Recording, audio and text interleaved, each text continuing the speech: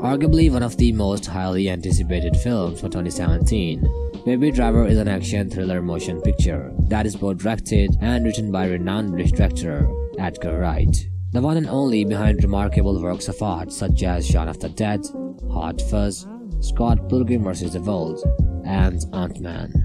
Starring Ansel Elgort, John Hamm, Jamie Foxx, Lily James, John Bernthal, Kevin Spacey, and more. Baby Driver details a story about a young getaway driver who relies on the beat of his music to overcome tinnitus in his ears he suffers after a childhood accident. When he meets the ideal woman of his dreams, Deborah, Baby seizes the opportunity to ditch his criminal life behind and make a clean getaway to finally live free. That said, he must face the music when a doomed heist threatens his life and love after being coerced into working for a huge crime boss. Here are 69 facts about Baby Driver you should know.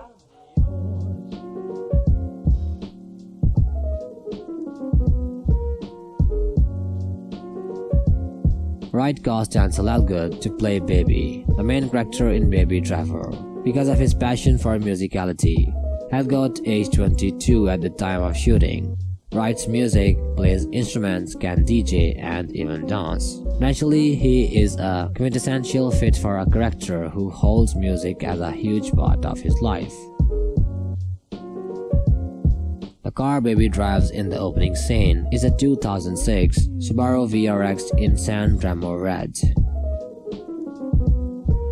The stunt supervisors all agreed that the gunfights in Baby Driver were the hardest to film, as every gunshot had to be perfectly timed to the music playing for that scene. No one could mess it up as every step had to be in time, every line had to be the same, and every moment had to be faultless.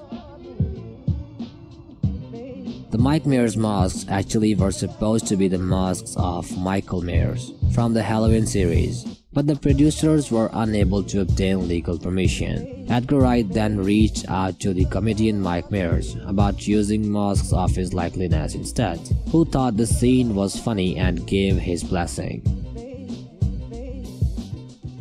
According to Edgar Wright, each script sent to the main actors that were wanted for their respective roles included an ipod that contained list of songs that were to be played while reading a particular scene in order to emphasize the tone.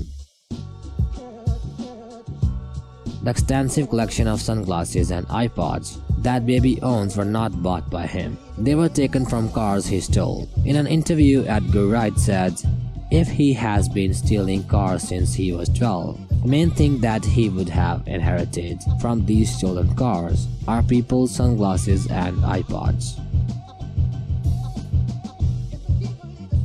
In an interview with The Hollywood Reporter, Edgar Wright explains why Baby doesn't use smartphones for his music and calls. It's because the modern day technology like smartphones can be tracked, so by using burners and iPods, Baby can stay off the grid. In almost every scene where no music is playing, you can hear a slight ringing in the background, the sound of Baby's tinnitus.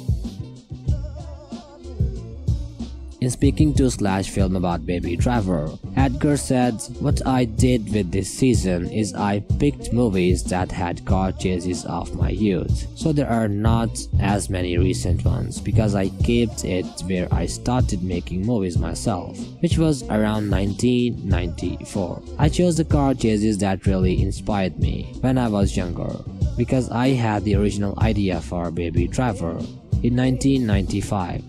So I was thinking about the films up until that point." The movies that he was talking about are Bullet, The Italian Job, The French Connection, Vanishing Point, Dirty Mary Crazy Larry, Freebie and the Bean, Smokey and the Bandit, The Driver, The Blues Brothers, and To Live and Die in LA. In 1995, Wright was 21, living in North London, and while he was editing his first film, Face Full of Fingers, he was listening to John Spencer's Blues Explosion and would visualize the action of Baby Driver, specifically the film's opening car chase. without knowing anything about the story or characters.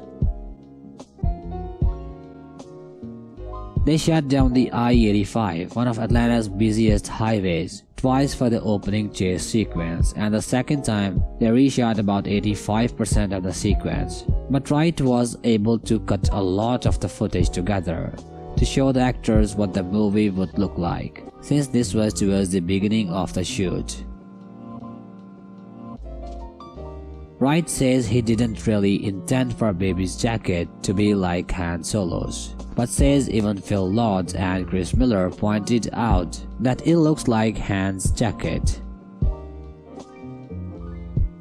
The freeway carjacking scene is soundtracked to Neat Neat Neat by The Damned, but cinematographer Bill Pope told Wright the scene was going to be longer than the song. Wright's fix was to have Baby rewind the song at one point, so the song actually just lasts for the entire sequence. Wright shot the rewind bit on one of the last days of production as a fix. Wright was inspired to use the Damned in the film after watching a documentary in which the band members were lamenting the fact that their songs never get used in movies. Blues rock singer John Spencer, whose song Bell Bottoms is used in the first robbery, plays a jail guard.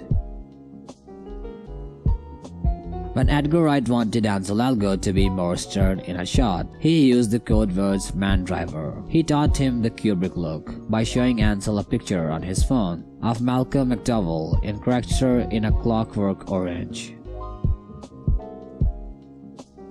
The first R-rated movie to be given permission to show footage from Disney film, Monsters, Inc. Pete Docter, the director of Monsters, Inc., is given a special thanks credit as a result. Baby and Deborah are frequently dressed in black and white. In an interview, Ansel Elgort said it was to the contrast with other characters and to give their love story a more timeless feel. During the opening credits, when Baby is going to get coffee and listening to Harlem Shuffle, lyrics to the song can be seen on graffiti, signs, and posters as he passes them. In early 2017, Edgar Wright tweeted, "Meryl Streep is in our movie," after he quickly deleted it. Many people speculated whether or not Streep was in the film. While she doesn't appear in the film itself, Streep does appear on a TV screen while Baby is flipping through channels, in a clip from It's Complicated.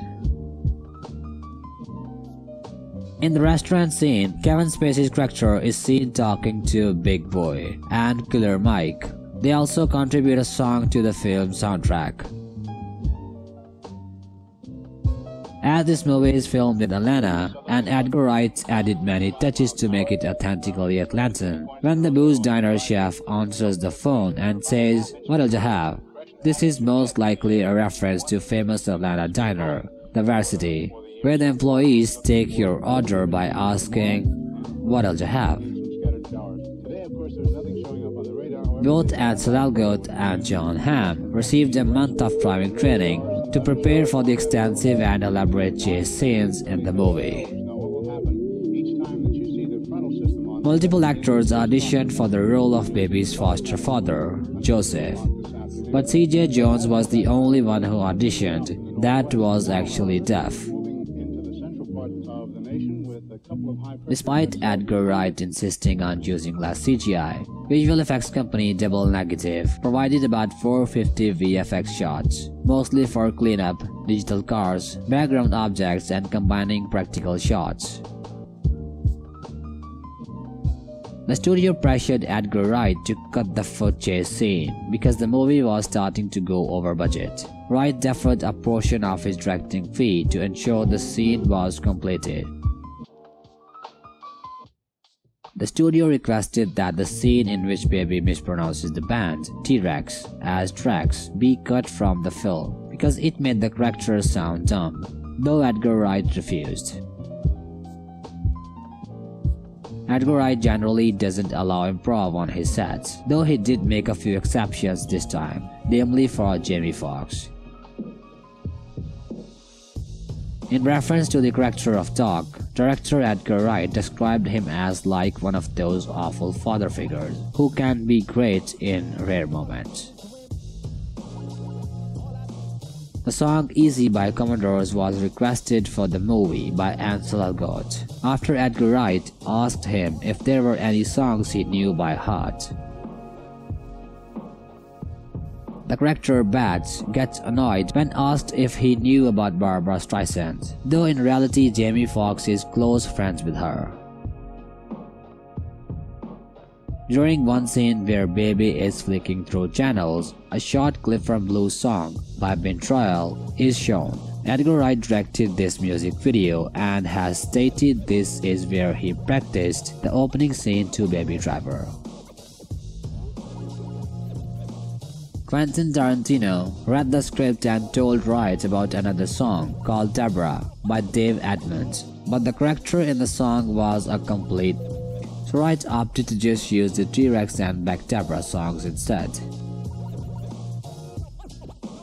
Bill Pope says the circular shot in the restaurant between Baby and Deborah was tricky to shoot because it had to end exactly when Kevin Spacey tossed his drink.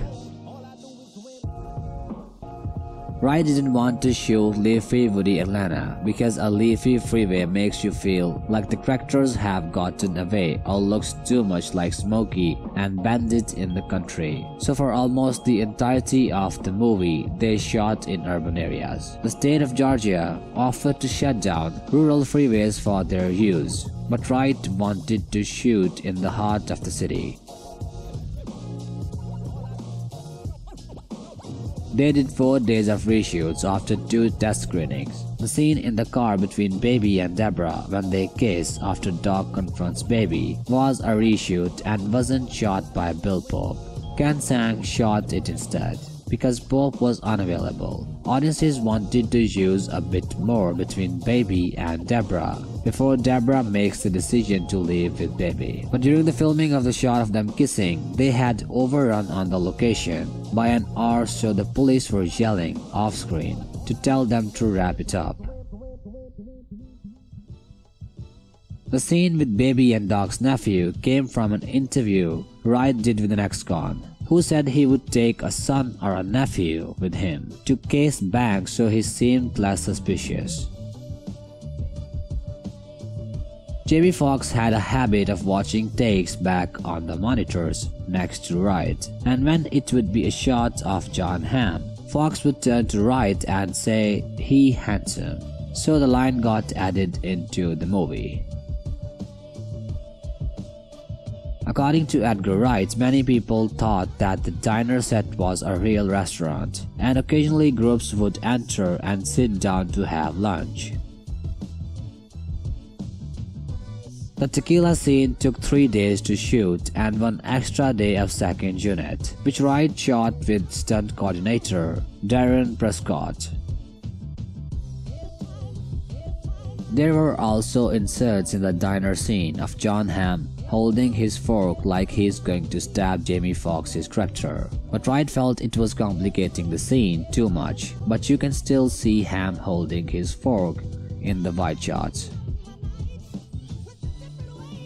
In the editing room, the diner scene ran on for about 90 seconds, longer than the song that was intended for the scene, "Something Is Wrong With My Baby." So Wright hit the genius button on his iTunes on that song and found "Every Little Bit Hurts," which they added to the scene so music would play throughout. The short scene of Deborah being stood up at the diner wasn't in the script, but Wright improvised it during production when he realized the audience would need to know what Deborah was up to at this point in the story. In shooting the foot chase, Wright says first unit and second unit were sometimes shooting simultaneously in the same area. Since Ansel Elgort is 21 and 6 feet 4 inches, Bill Pope says he had to trade off grips to keep up with him with the camera while he was running. Wright first met John Hamm when Hamm first hosted SNL at the after party. He wrote the character of Buddy for him at that time. Doc's car, the Mercedes-Benz S550, had to have its computer systems modified for the case scene since the car is engineered to correct itself when it goes out of control. Edgar Wright initially came up with the idea for Baby Driver while listening to the song Bell Bottoms by the John Spencer Blues Explosion. According to production designer Marcus Rowland, the 50s themed diner where Deborah works was converted from an abandoned Denny's. Flea, or Michael Peter Balzari from the Red Hot Chili Peppers, appears in Baby Driver and over the production time. Both Jamie Foxx and Ansel Elgort grew very close to the musician. They would hang out at Flea's studio and are apparently making a record together. As a British director, Wright wanted to make sure that his script wasn't too British, and to make Baby Driver more of an American crime film, he consulted Joy Loya, an ex-con who wrote the book The Man Who Outgrew His Prison Cell, about his time behind bars.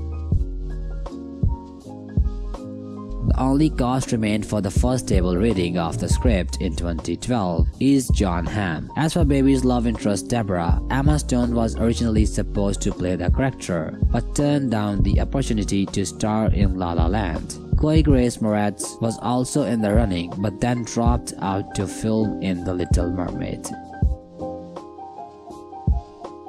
A majority of the on-road action in Baby Driver are carried out by the actors themselves and stunt drivers who perfected the real tricky stuff without the aid of green screen manipulation and visual effects. Due to this, there wasn't a lot of room for error. It was important to Wright to ensure that the beats of the car chases and action scenes were in lockstep with those of the soundtrack. To do that, they had to tediously be at the locations to measure the roads out before actually driving the car and timing everything. They choreographed everything to music instead of the other way around. During his interview on the Nerdiest podcast, Edgar Wright admitted to putting a bunch of Easter eggs in this film. He told Chris Hardwick one of the cars has a license plate that represents the release date of another one of his films. Whenever Edgar Wright had Jamie Foxx and Kevin Spacey in the same shot, he would whisper to a colleague, "Double Oscar shot." The tracking shot in the beginning of the movie where Baby gets coffee took 28 takes. The 21st take is the one used in the movie. The film is named after Simon and Garfunkel's song, Baby Driver, from their 1970 album, Bridge Over Troubled Water. The song appears in the film during the end credits. This is the first time since A Fistful of Fingers that Edgar Wright is the sole credited writer on one of his films. Michael Douglas was considered for the role of Doc. Edgar Wright was responsible for his casting as Hank Pym in Ant-Man before Wright left the project. Ansel Elgort beat Logan Lerman and John Boyega for the title role. Ansel Elgort had been trained in ballet and other forms of dance since childhood, a skill which proved to be useful for the musically choreographed action scenes. Wright was insistent on filming most of the chase scenes in the daylight because it created an extra air of collision tension. Edgar Wright directly reached out to hip-hop artists Big Boi and Killer Mike for cameo appearances in the film. Fellow director and friend of Edgar Wright, Robert Rodriguez, suggested Eiza González for the role of Darling. Over 40 streets in Atlanta were closed over the course of the production to film the movie's elaborate chase scenes. One of the red Subaru VRX used in the film was given to Ansel Elgort after he pleaded with the filmmakers to give him the car after filming had wrapped up. During the post office scene, the teller at the counter quotes Dolly Parton, "Everybody wants happiness, nobody wants pain, but you can't have a rainbow without a little rain." The final heist begins in the rain when Baby is released from prison. A rainbow is visible in the background. When Baby flicks through the TV channels toward the start of the film, the dialogue from each channel teases what happens in the final heist. After the first bank robbery, Griff jokes, "If you don't see me again, it's because I'm dead." His character is never seen again in the film. The numbers 2807-1978 on Baby's prison jumpsuit at the end of the film correspond to the release date of the driver.